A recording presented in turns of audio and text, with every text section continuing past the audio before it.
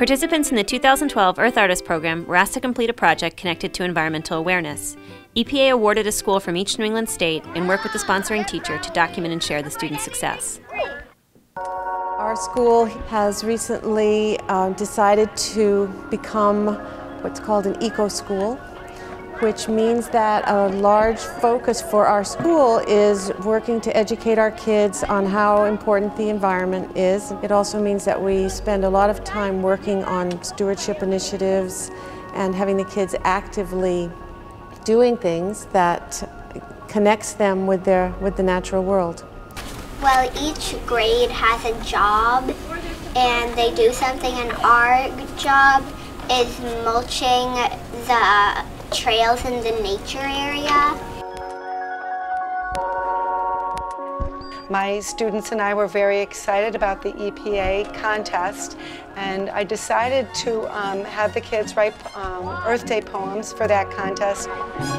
Drippy, droppy on my window, that's what makes flowers grow.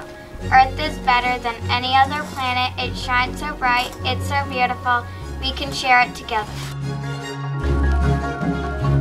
Well, I was telling my kids that, when I was their age, environmental awareness really wasn't, in the picture. We just threw everything away and we drove big, cars that took a lot of gasoline.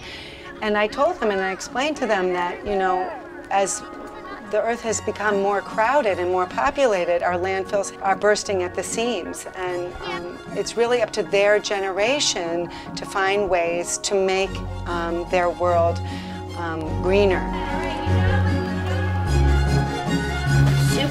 Super Earth, your green lands are so nice to play. Your blue oceans are so nice to swim. Your deserts are so nice to ride a camel. Your jungles are so nice to explore. The Earth is special, the Earth is ours. Don't pollute the Earth, don't drive your car. Can you guys give your classmates a round of applause for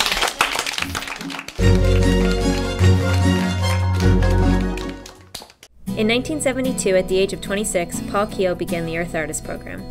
A strong believer in environmental education, he became EPA's first direct link to New England schools, engaging them with the ideas of environmental awareness, stewardship, and sustainability.